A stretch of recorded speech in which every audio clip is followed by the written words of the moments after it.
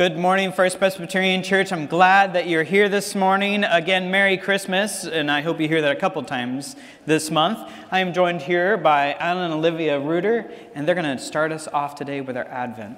Go for it. Thank you, Chris. Last week, we lit the expectation candle, urging us to listen to God's prophets in His Word. Today, we light the preparation candle, urging us to prepare for the celebration of the birth of Jesus and His coming again.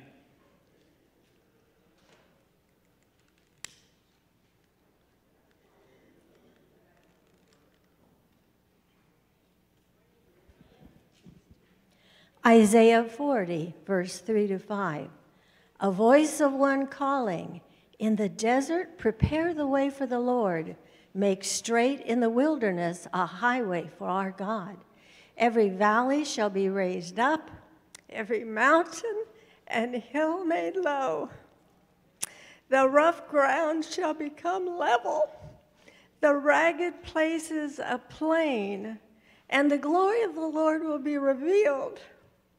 And all mankind together will see it, for the mouth of the Lord has spoken." Luke 2, verses 1, then 3 to 7.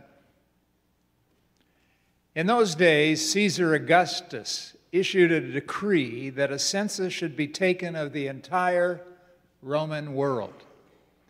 And everyone went to his own town to register. So Joseph also went up from the town of Nazareth in Galilee to Judea, to Bethlehem, the town of David, because he belonged to the house and line of David. He went there to register with Mary, who was pledged to be married to him and was expecting a child. And while they were there, the time came for the baby to be born, and she gave birth to her firstborn, a son. She wrapped him in clothes and placed him in a manger because there was no room for them in the inn. Whenever we're on mission with God, as Joseph and Mary were, while they waited for the birth of Jesus, we have to prepare. No one plants seeds one day and expects a harvest in the morning. There are things to do. Preparation is also a statement of faith, commitment to trust God even through challenges. Every detail of the Christmas story tells us that Mary and Joseph endured many trials as they waited for the arrival of Jesus. Mary left town. Joseph refused to reject her on the basis of an angelic dream. The neighbors probably gossiped about the scandalous events of Mary's pregnancy, and they had to travel to Bethlehem. But they prepared and trusted in God to be on a much greater mission than any carpenter's family could imagine. As we prepare for Christmas, may we keep Jesus' birth central in all our Christmas preparations. Let's pray together. Let's pray. Father God, help us to prepare for your coming. Keep us focused on what's really important.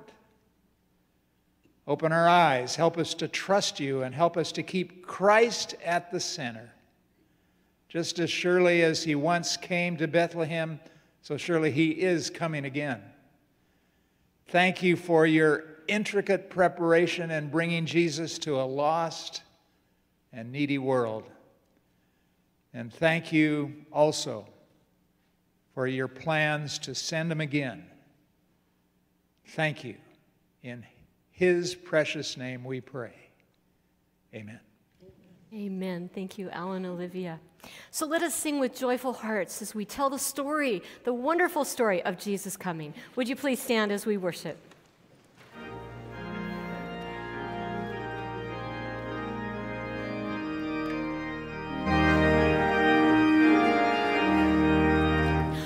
Oh, the joyful, oh, the wonderful, grace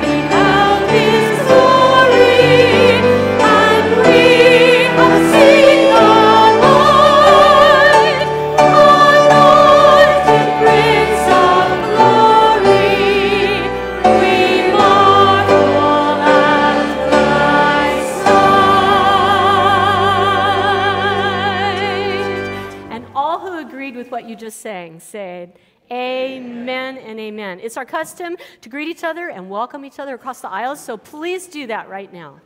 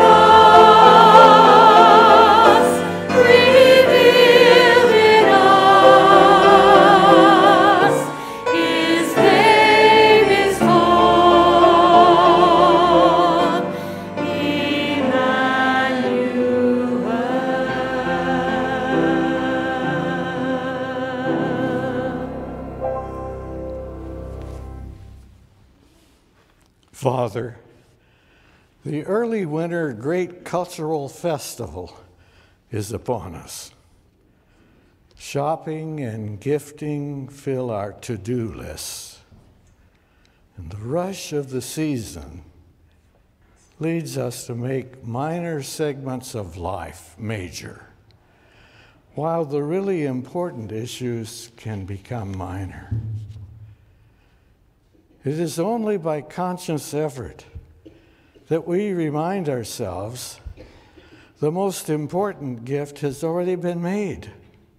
The gift of your only begotten Son is the greatest gift that we will ever receive, with its wondrous continuing benefits. The Santa diversion confuses and distracts us. Let us be clear. Santa is a pagan element constructed to often soften the message of the angels, which was, "Unto you is born this day the Savior, Christ the Lord." Father, we confess we can become confused and distracted, that we can muddy up the clarity of this important time when Jesus came to live among us, to lead us to you, to pay for our sins. Father, we ask for clarity of mind, for single commitment of heart. We confess unto you our sins. And we are encouraged that your word assures us that if we do that, that you forgive us and cleanse us. We present these requests in Jesus' name. Amen.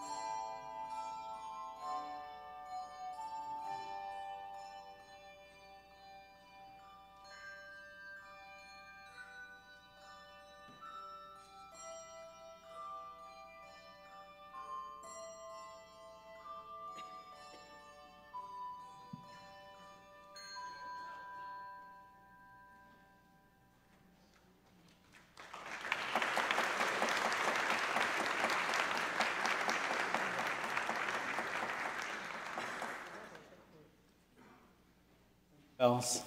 Thank you. Let's pray.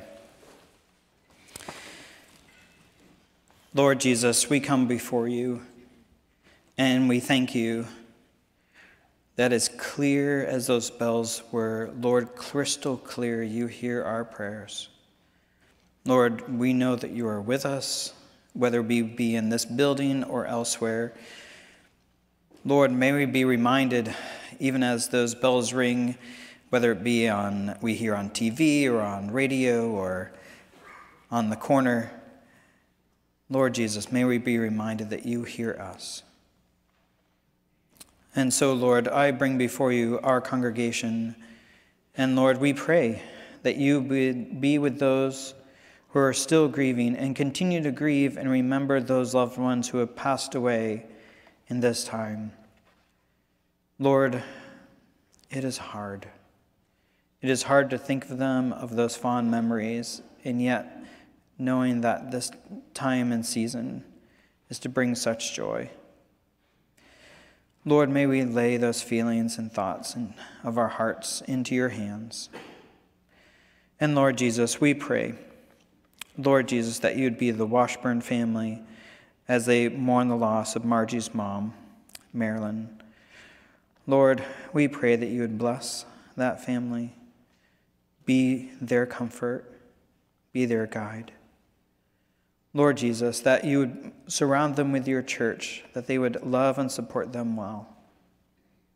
And Lord Jesus, we pray that you would move in our hearts, that those who may need a home to connect with this holiday season, who do not have family near, or family who has passed away, or kids or family who is elsewhere in our country. Lord, may our eyes and ears be open to connect with those who need a warm meal to be with and to share laughter around our tables. Lord, move in our hearts. Oh, Lord Jesus, we pray. We pray, Lord, that you would continue to help us to think clearly and to remember your story. Oh, Lord, we listen for you in your wisdom and your guidance.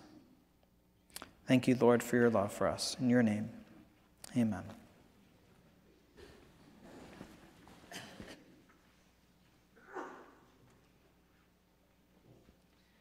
Good morning. My name is Megan Burgum, and I am the junior high director here, which is exciting. They're lots of fun. I would like to invite you to take a connection card or a prayer request card. We love praying with and for you, and so if you could fill one of those out and put it in the offering plate, and if you have any new information for us, put it on the connection card so that we can be up to date, because we like to connect with you. And there are friendship pads on the ends of your aisles, so if you could grab one of those, jot down your name, keep passing it, and then pass it back. And if there's someone new to you, hopefully that will be a way to help you introduce yourself. A few things that are upcoming is we have the alternative gift fair happening, which is a way to give differently. You can turn your Christmas upside down by giving gifts that are meaningful, and they're an investment in Christ's redeeming transformation of our city and world, and they come, it's something for everyone from every continent. So check that out.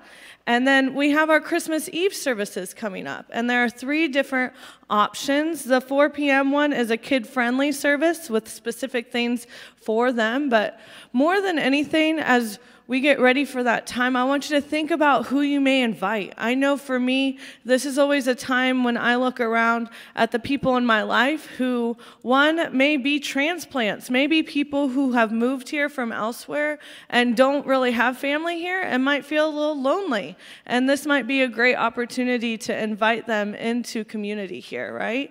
And I also think of people who are on my volleyball team who I love dearly but don't know Jesus. And this could be an opportunity for me to invite Brittany for the first time to come to church with me, because she is from out of town and doesn't have family here. So there are options for us. Think about the people you sit next to at work, or the people that maybe relatives or people who don't know Jesus, that this might be an opportunity to share Christ with them.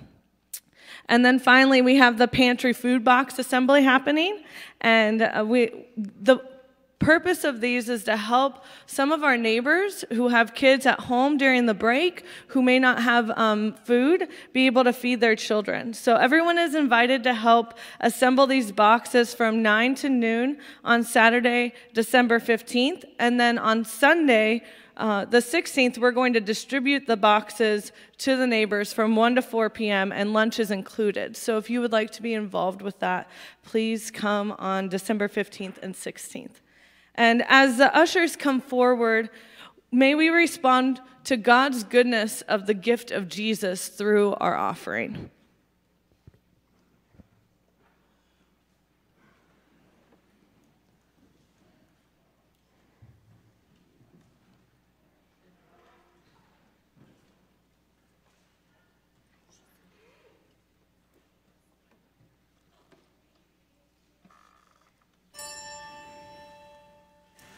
Alleluia,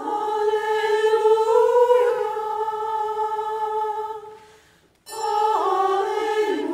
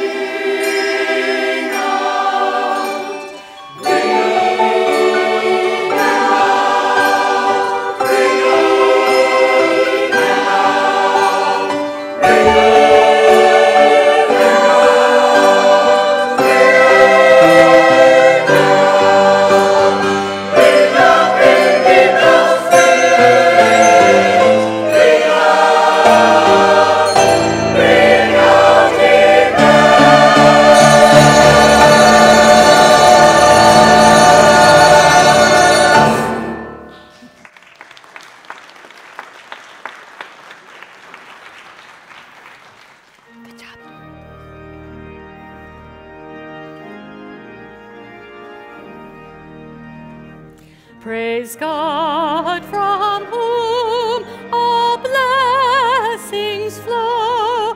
Praise Him, all creatures here below. Praise Him above, ye heavenly hosts. Praise Father, Son, and Holy Ghost. Amen.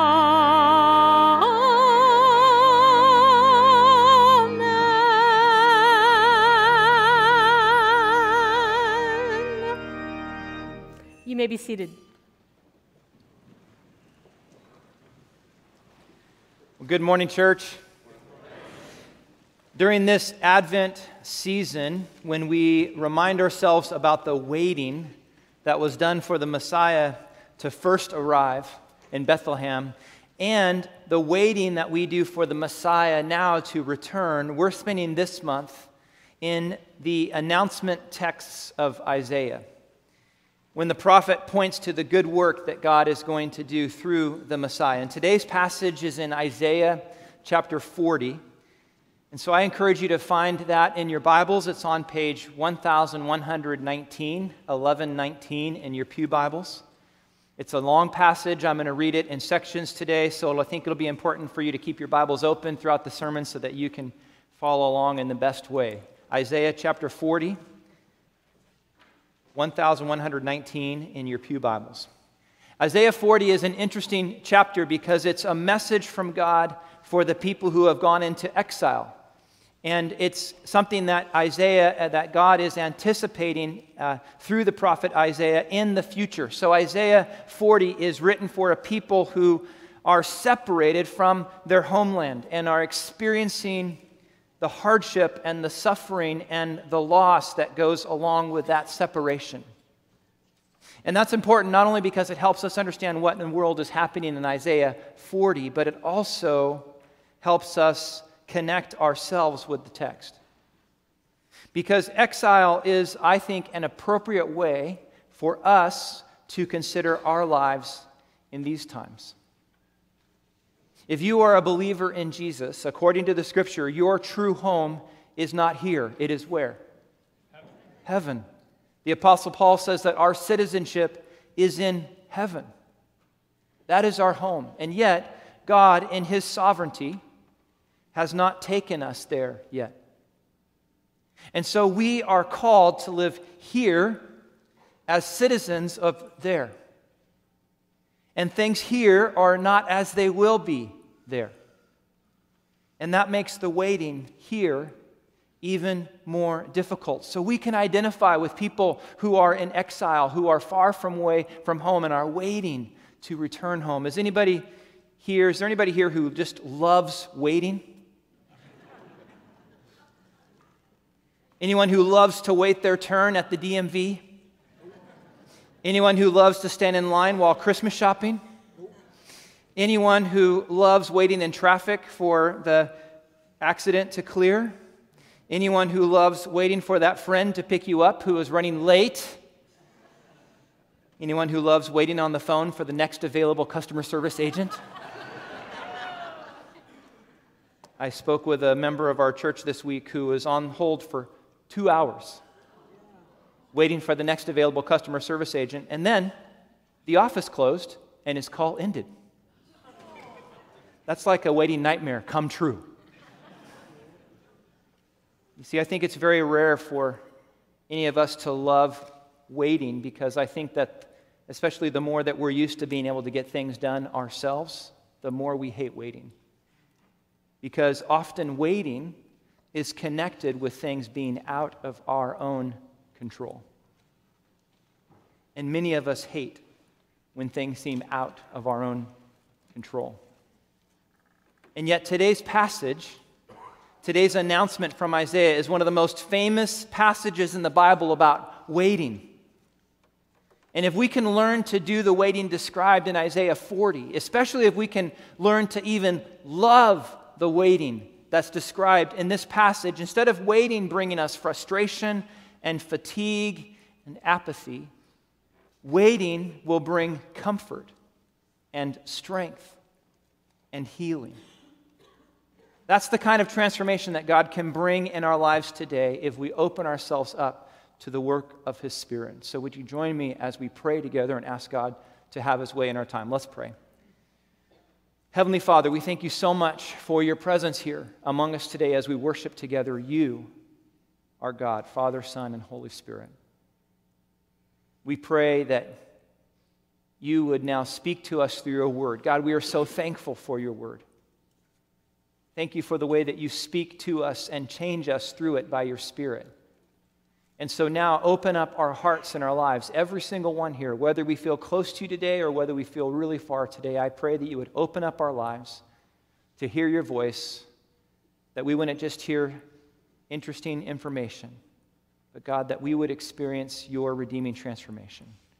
For your kingdom to come, for your will to be done, we ask it in Jesus' precious and holy name. And everyone who agreed said, Amen. Isaiah 40, verses 1 through 9. Hear now God's holy and awesome word to his people. Comfort, comfort my people, says your God. Speak tenderly to Jerusalem and proclaim to her that her hard service has been completed, that her sin has been paid for, that she has received from the Lord's hand double for all her sins. A voice of one calling, in the desert, prepare the way for the Lord. Make straight in the wilderness a highway for our God. Every valley shall be raised up, every mountain and hill made low. The rough ground shall become level, the rugged places a plain, and the glory of the Lord will be revealed, and all mankind together will see it, for the mouth of the Lord has spoken. A voice says, cry out. And I said, what shall I cry? All men are like grass, and all their glory is like the flowers of the field. The grass withers and the flowers fall because the breath of the Lord blows on them. Surely the people are grass. The grass withers and the flowers fall, but the word of our God stands forever. You who bring good tidings to Zion, go up on a mountain. You who bring good tidings to Jerusalem, lift up your voice with a shout. Lift it up. Do not be afraid. Say to the towns of Judah, here is your God. This is the word of the Lord. Thanks be to God. One of the things I love about this passage is that right away we learn something about the character of God, about who God is. The same God who disciplines his people to train them up in righteousness is also deeply concerned about comforting his people. Comfort, comfort. Said twice, so to have extra emphasis. God says, comfort my people. God wants the prophet to bring a comforting word to his people. And if you read Isaiah as a whole, you know that not every word in Isaiah is a comforting word. But Isaiah 40 is meant to bring comfort. And so in this chapter, we see the love of God. We see the care of God. We see the compassion of God. It's out of that love and care and compassion that his healing word comes. God commands the prophet to speak tenderly to Jerusalem and give her this important message, a message of comfort. And so what is that message of comfort? Well, I think it has kind of two main parts. The first is found right here in verse 2, and then the second in the following verses. So first, at the end of verse 2, it says, God says that tell her that her hard service has been completed, that her sin has been paid for, that she has received from the Lord's hand double for all her sins. This is God saying to the exiles, the exile is ending. The rebellion that caused your exile has been paid for, and you are receiving an incredible blessing from the Lord that far exceeds your sin against the Lord. God, in his awesome grace, is going to bring relief from their exile. He's going to bring healing from their suffering. God hasn't forgotten them. God hasn't dismissed them. God hasn't condemned them. Instead, he's redeeming them. He's freeing them. He's restoring them. He's healing them. That's the first part of this comforting word of God for his people. The hard service has been completed. And then the second part in verse 3 is an announcement of God's intervention. It's an announcement of God's arrival, of his advent. Prepare the way for the Lord. And why would you prepare a way? Because the Lord is coming. God himself is going to intervene. So in God's sovereign grace, a way is being made. And the picture here is of the incredibly rugged terrain of the wilderness that's around Jerusalem. And it's a picture of those valleys being raised and those mountains being lowered and that rough ground being leveled and rugged land being made plain. That's what God was going to do, because the glory of the Lord, he says, will be revealed in such a way that all people will see it together. And it's important for us to remember that in the mind of a person in exile, the glory of the Lord often seems distant. The glory of the Lord often seems small or unseen or non-existent. We can experience the same thing when we watch the news or read the newspaper or think about some of the things that are happening in the life of our world. But this prophecy is good news, and it's comforting because God is speaking right into that very reality, that reality which often can feel like our reality. And he's saying, I am going to show up. I'm going to reveal my glory in a way that everybody understands. For the mouth of the Lord has spoken, he says. And God's word doesn't fade, and God's word doesn't wither. No, the word of our God endures forever. In other words, God is saying, what I promise will indeed come true. So proclaim the good news and proclaim it without any fear. Behold, this is your God, because the Lord is coming in a way that everyone will recognize. Hallelujah. And beloved, if that message doesn't fire you up at least a little bit this morning, then you might be sleeping. Because this text announces the awesome work of God to bring his kingdom of wholeness into fruition. This is God's promise of restoration from all the woundedness of exile. And ultimately, this is the promise God fulfills in Jesus Christ. And if we're not moved by it, then perhaps it's because our eyes have not been opened to the reality of our desperate need for it. None of us can truly pay for our sins.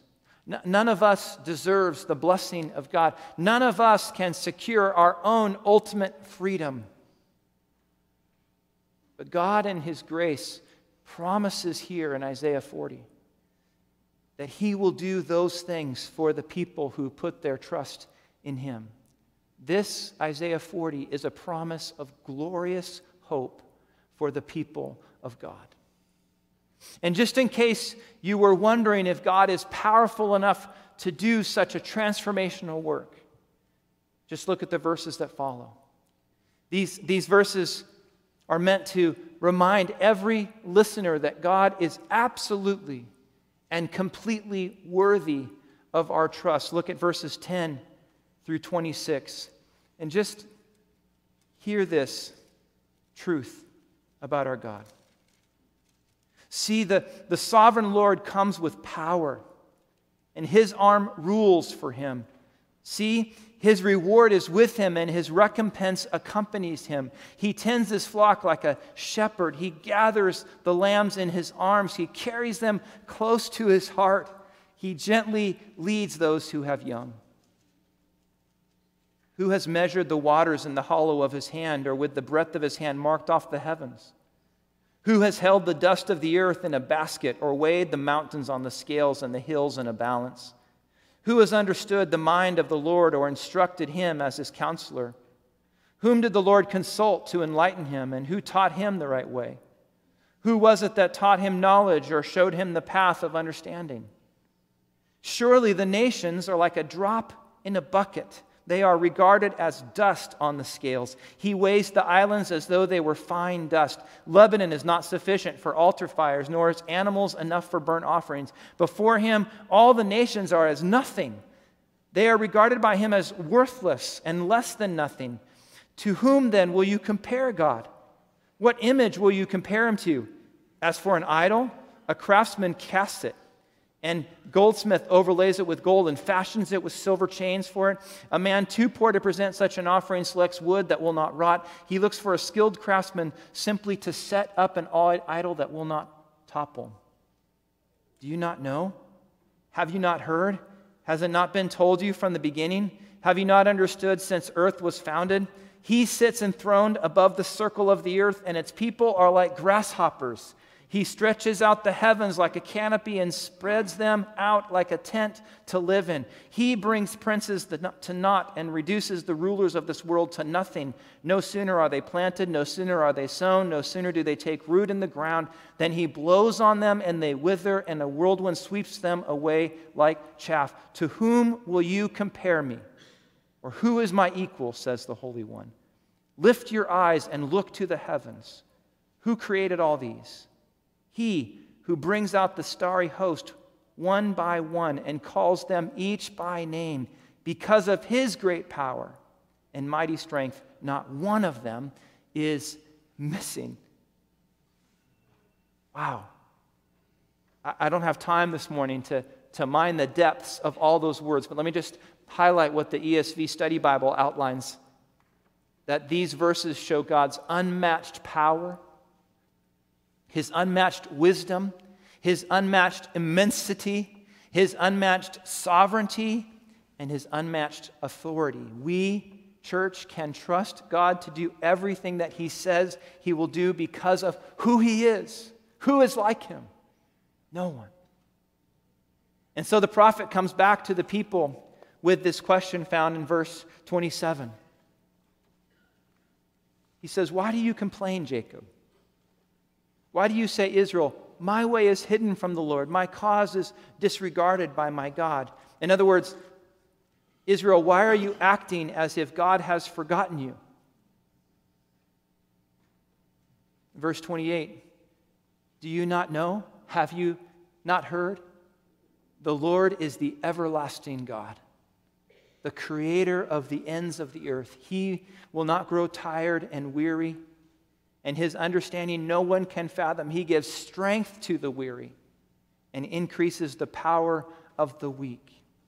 So not only is God unmatched in His power and wisdom and immensity and sovereignty and authority, but He also does not grow tired of His covenant. He does not forget His covenant. He doesn't wear out. He doesn't burn out. And He's in the habit of giving strength to the weary and power to the weak. And to that end, the prophet concludes with these words of exhortation. He says, "Even youths grow tired and weary, and young men will stumble and fall. But those who hope in the Lord will renew their strength.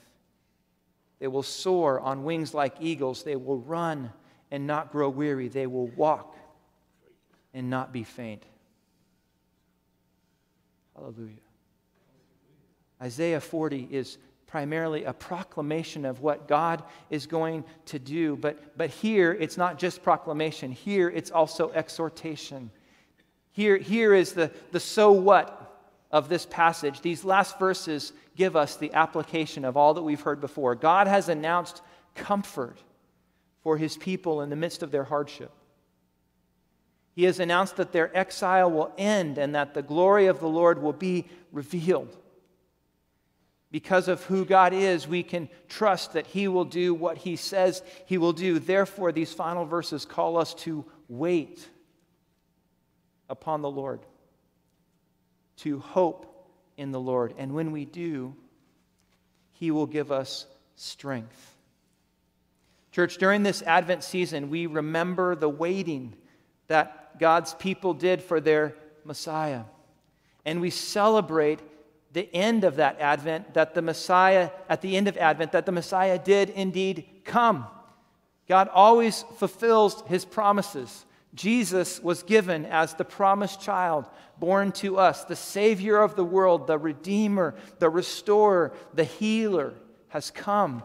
And He has initiated this kingdom of wholeness by demonstrating with His life what the kingdom of God is like, by by making the way for us to participate in his kingdom as he submitted himself to death on the cross and paid the price for our sin, and by rising from the dead in forever victory over sin and death. And just like this prophecy declares, for all those who put their faith in Jesus for salvation, he gives a double portion of blessing, not just to be saved from sin's deathly effects, but also to be saved for life in his kingdom of wholeness. And so if you're a person today who hasn't yet put your faith in Jesus, then I pray that today your eyes will be open to the incredible gift that God has for you this Christmas, when you simply humble yourself and believe in Jesus for the forgiveness of your sins. But church, Advent isn't only for remembering what it was like back then to wait for Jesus to come.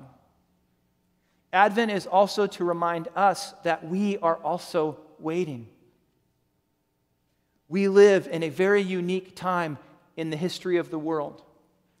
We live in the time between when Jesus inaugurated his kingdom with his life, death, resurrection, ascension, and the sending of the Spirit, and the time when Jesus will come again to make everything right, to bring everything under his lordship for the full manifestation of his kingdom. We live in the in-between. And so we are also waiting. We are also anticipating. And waiting is hard, because the world is not as it should be. And our city is not as it should be.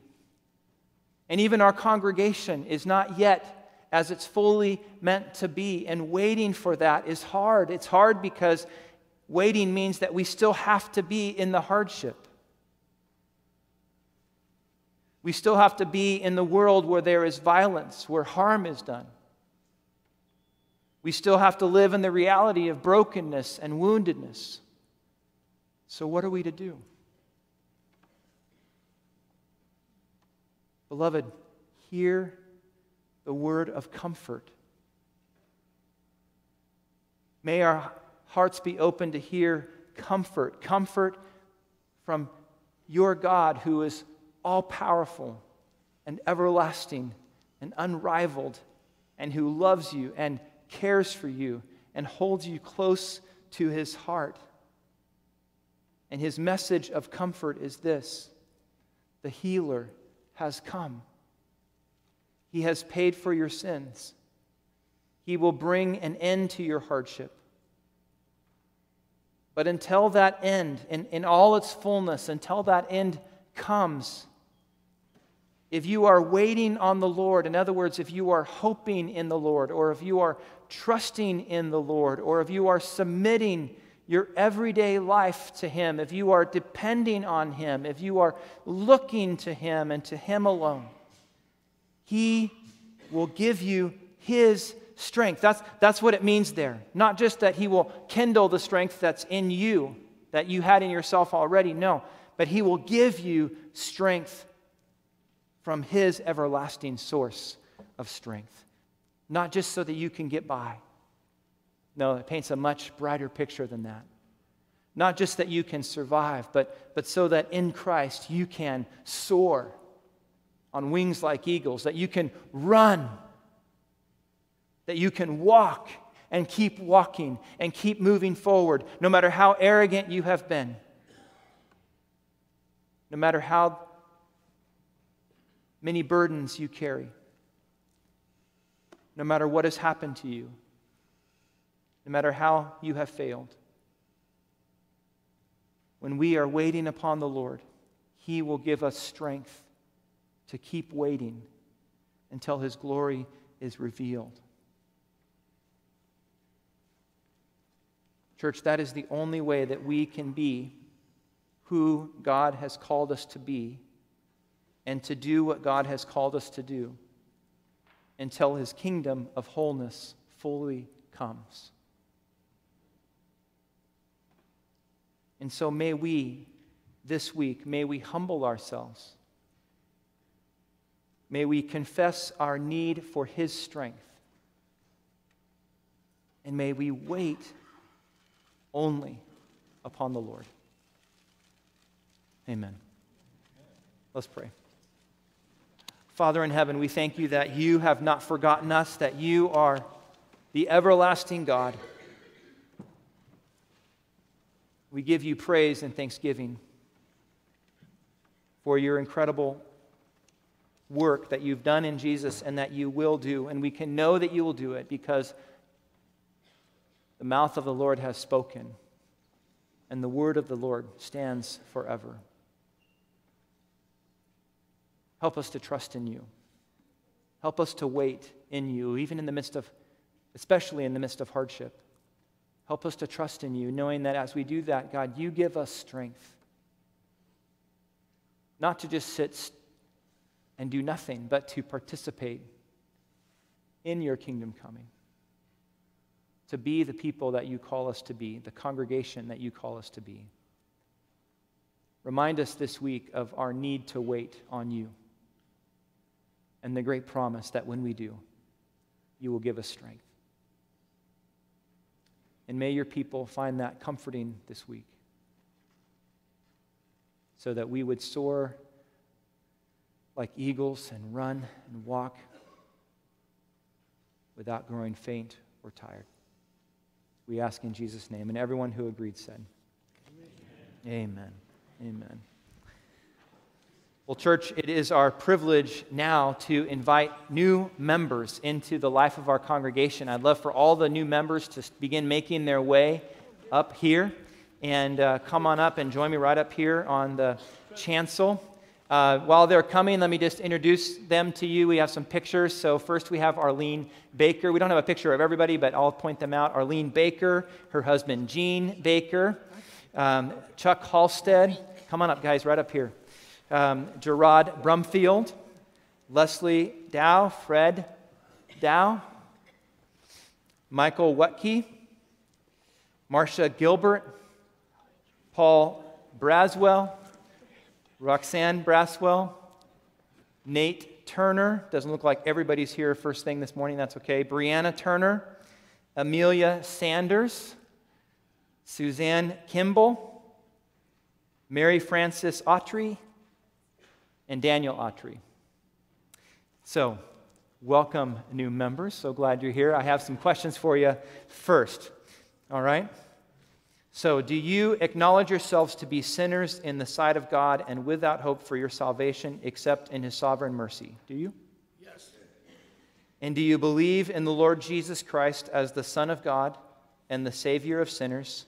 And do you receive and depend upon Him alone for your salvation as He is offered in the gospel? Do you? Yes. And do you now promise and resolve in humble reliance upon the grace of the Holy Spirit that you will endeavor to live as becomes the followers of Christ? Do you? Yes. And do you promise to serve Christ in His church by supporting and participating with this congregation in its service of God and its ministry to others to the best of your ability? Do you? Yes.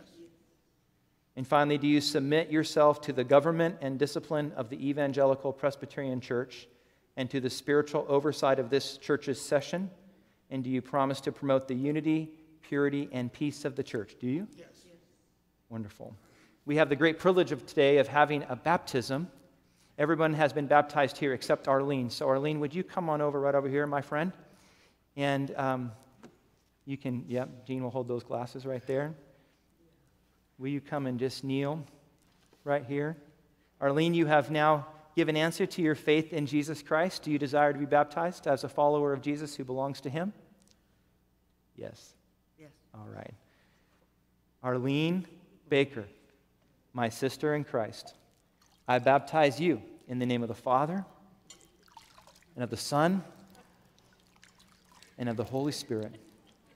May you, Arlene, forever know God's incredible love and grace and call on your life. May you follow Him always. May His glory be revealed in and through you for His kingdom to come and His will to be done as now a daughter of the King. We ask in the name of the Father and the Son and the Holy Spirit. And everyone who agreed said, Amen. Amen. Amen. Arlene, you may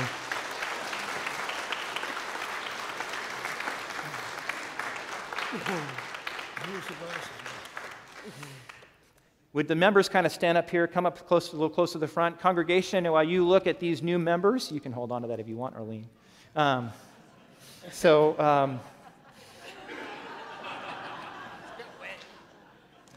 As you look at these new members, let me ask you an important question. Will you, the members of this congregation, along with these members, will you now accept and receive these members? Will you take responsibility to walk with them and work with them in the purposes that God has given us as a church, that we together may engage together in Christ's work of making disciples for the redeeming transformation of our city and our world? Will you? We will. Amen. And now, inasmuch as you have made your profession of faith, my friends, having been baptized and having been approved by the church session for active membership, I declare that you are entitled to all the privileges of this congregation and the full fellowship of the church, as well as having all the duties and responsibilities incumbent upon those who profess Christ and seek to worship God by service to Him and ministry to others. In other words, congratulations, you are members of the church. Will you welcome them?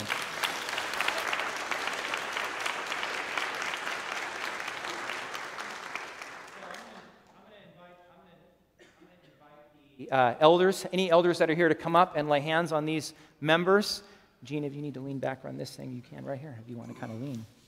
That'll hold you up. So, elders, would you please come forward? New members, would you kind of step forward down to the step so that they can come and surround you and kind of just spread out? And then I'm going to pray. We're going to pray for them, and then we're going to just have them stay right here for the benediction. And church, would you join me as we pray for these new members? Let's pray.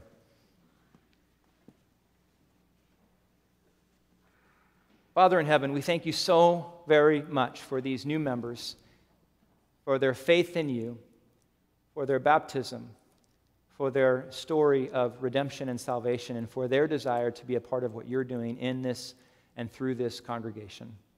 Bless them and encourage them now as members. Help them to live into the vows that they have just spoken by the strength of your Spirit. Help them to wait on you and on you alone, so that you will renew their strength, that you will give them hope and love and energy to live as members of this congregation, that we together might pursue the purposes and the ends that you have for us. We pray your blessing upon them now, and we pray together as one body in great unity, the prayer that Jesus taught the disciples, praying together, Our Father, who art in heaven, hallowed be thy name. Thy kingdom come, thy will be done, on earth as it is in heaven. Give us this day our daily bread, and forgive us our debts as we forgive our debtors. And lead us not into temptation, but deliver us from evil. For thine is the kingdom, and the power, and the glory forever. Amen. Would everybody stand with us, and you guys can just stay right where you are? I invite you now, the prayer team is here, and they would love to pray with anyone who has any need for prayer this morning. Please feel free to come forward and pray with them. And now I invite you to receive this blessing from the Lord as you go out from this place. The Lord bless you and keep you. The Lord make his face to shine upon you and be gracious unto you. The Lord lift up his countenance upon you and give you his perfect peace today and every day. In the name of the Father, and of the Son, and of the Holy Spirit. And all of God's people said, Amen. Amen. Go in peace.